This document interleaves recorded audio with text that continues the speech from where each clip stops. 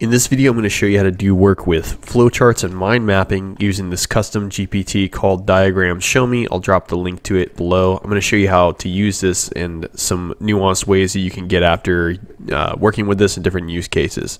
So the first prompt that it'll work for is we'll say, give me a business process for routing travel requests. It goes to the department manager, travel management team, finance team, and then back to the travel requester. So this is mapping out like a business process. So you might be using this for some sort of documentation, so that way you have it around and you can add it to your written documentation, so that way people can actually look at this, but they can also learn. And here's the output. So it shows that the travel requester does their thing, department manager, travel management team, and finance team all do these different steps, and it shows just like I asked, and it shows even this arrow at the very bottom where after that process and review request happens, it goes all the way back to the travel requester right here. So you can download that and use it in your documentation, or you can get a full screen diagram right there, super easy. For the next prompt, we're going to map out some debts. So let's say that you have various debts, and then we're just going to kind of map where those things are at, and we're going to give some numerical values, and we'll see if it makes different size bubbles for those. This is just an idea that I had for kind of laying out the different financial pillars if you're trying to plan on like paying off debt, or you're trying to just work on a budget and you're trying to like align what you have going on. This is just a cool visual to kind of go along with that. So this one failed, but no worries. We're just going to spin it again. And it's regenerating. Cool, so this is a visual right here. It says, hey, this is your financial situation, and then it has all the amounts that we described, and then it has all the different categories, and it built them together. And so if you had multiple cars, you could probably get those all clumped together, and you could have just a variety of different things. It's just kind of a cool thing to do. Any sort of financial planning or any sort of structured representation of like where piles of money sit. This is also really good for like hierarchical structures or any sort of like diagrams of any sort of like organization. So I said, make me a diagram of the government structure of Switzerland. So we're looking for it to give us some sort of diagram that outlines the government structure and powers and who informs who, and if they have like a parliament or like, I have no idea, right? So we're about to see. Okay, great. So we got a diagram for that. Pretty cool. It shows how the citizens interact with the federal assembly and council and kind of all the roles through here. But I wanted to add a nuance. I said, added the diagram if there are states or provinces and how local governments interact with this federal level government. So we're looking for all of the information that we got in this diagram, but expand it out to include a broader scope of the local politics, or kind of how that system is supposed to work.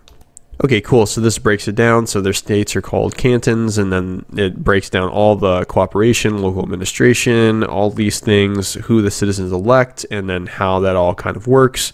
So really interesting, really fast, and clear breakdown. And these little lines in the middle that point and have these labels of like what that's doing. So the citizens elect the cantons, and then citizens elect the federal assembly, and it shows how all these things kind of work together. Very cool. Okay, for the next prompt, I'm going to say, make a process diagram for logistical shipments of automotive pieces from a manufacturing plant in Detroit to a car dealership in Florida. So we're looking to see how that theoretically would work, and we're actually tapping into the overall knowledge of ChatGPT to just get a diagram of how logistics even work for car parts. So we're hoping that it brings something to the table that's interesting about that, to kind of explain this sort of idea to us, but through a visual. Cool, yeah, so this breaks down everything we were looking for, and it just says, you know, this part is maybe for maintenance on the car in Florida, and so the manufacturing plant works with the logistics provider to send the automotive parts, and then the logistics provider delivers the parts, and then the car dealership confirms the receipt, and that goes back to the manufacturing plant. That's how that whole thing would work. So you can kind of outline, hey, here's what we're going to do, and then you could even put the names of all these various entities if this was sort of business you were actually running in every step in the way, and you could even put the numbers, the dollar amounts of the transactions of like fees and all that type of stuff that could go in the middle here. Okay, so for this one, I'm going to say I want it to make a mind map of all the pieces of a V8 engine. So I want all the core pieces of that type of engine, and I want them outlined, and I want it to describe how, an alternator works with a starter, works with a piston, etc.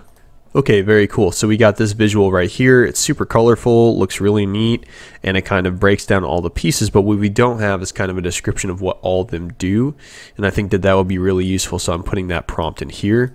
So we're going to go ahead and send that, and while that's generating, we can kind of see how like a camshaft is related to lifters, or a crankshaft is related to main bearings, and so these things are kind of piled together, like pistons and piston rings, and they're all part of the engine, and this is collectively part of the overall these are all the components that make up that entire engine right here. So all these different pieces are what you're going to need to know about. So I think that in itself is pretty helpful. So let's see here. We're going to try to see if we can pop this open.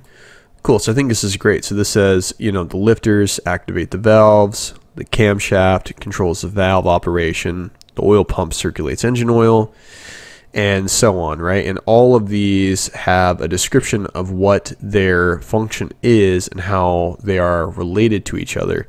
And you could ask this to be even more detailed, but this is extremely valuable and relevant to this type of education. Like if you're learning about like different systems and what is a carburetor, what does that do? Well, it mixes air and fuel, right? And then you could go to another GPT and you can ask it to give you even more details on top of something like this, so you could deep dive and learn more about a carburetor. Okay, so for this next one, we're going to ask it to make a diagram that maps how an API, an enterprise server hardware, and a front-end web application all map to a database, and describe all the core functions of each, right? And we're going to see that this is a really good one. Technology is very like ethereal. It's very like hard to grasp, especially if you're just talking to people who are maybe like non-technical. You may be very helpful to give them a diagram like this to say like this is how these things interact, and like this is the piece that does that. Kind of like the engine is really very much a similar concept. Cool, yeah, so this is a diagram we got here. So it even overlaps how like different things interact with each other in multiple ways. So it says like, hey, this displays data from the database, and then the front-end web application sends requests the API. And because I know this stuff, I know this checks out. So overall, you can fact check these things, but this is kind of representative of what ChatGPT would give you in a text format, but it shows it in a visual, which I think is just miles more helpful.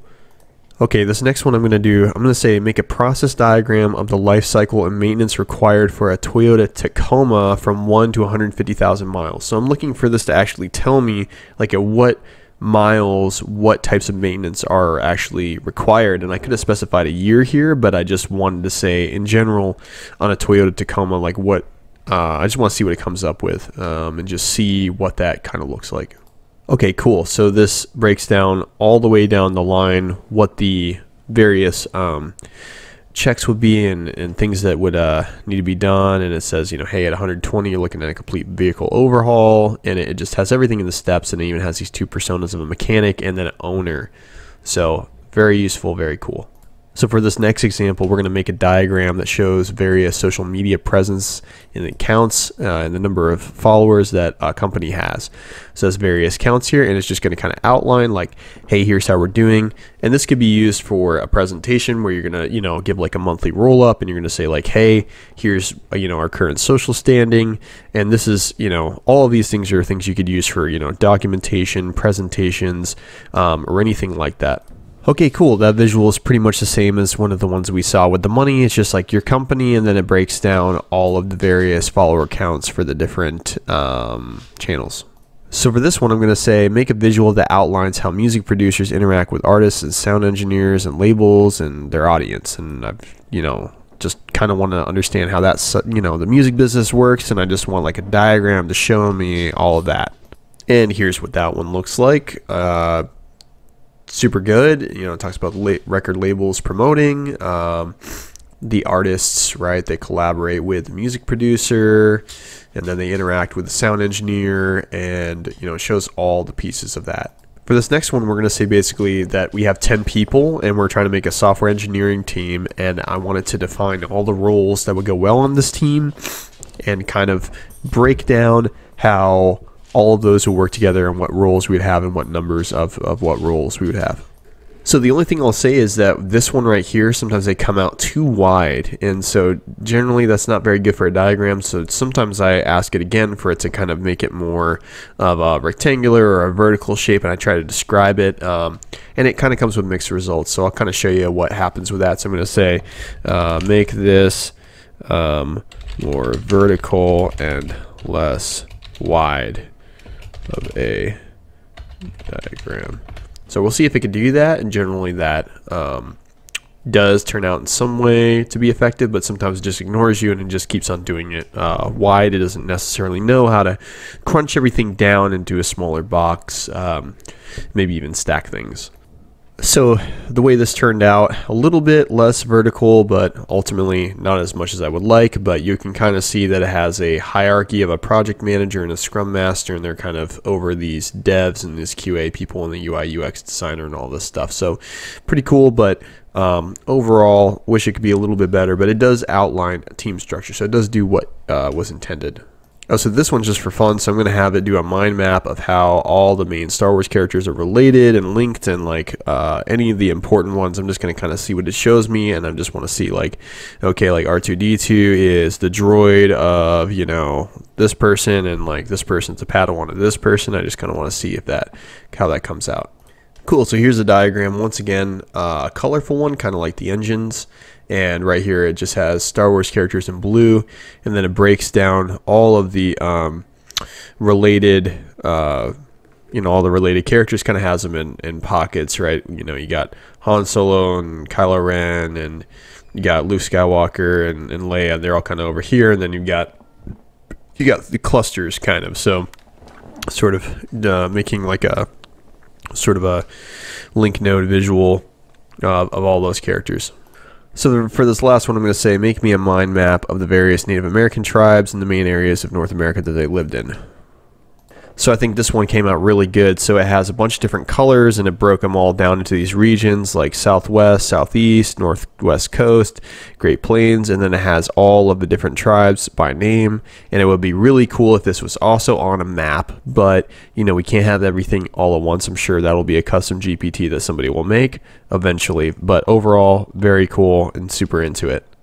I hope this video was super helpful for you to help learn how to use mind mapping for this GPT and how to make these diagrams. If you have any thoughts on any sort of useful videos that you want to see from my channel, drop a suggestion in the description. Please drop a like and subscribe if you want more AI related content. Thank you so much for watching, and have a great one.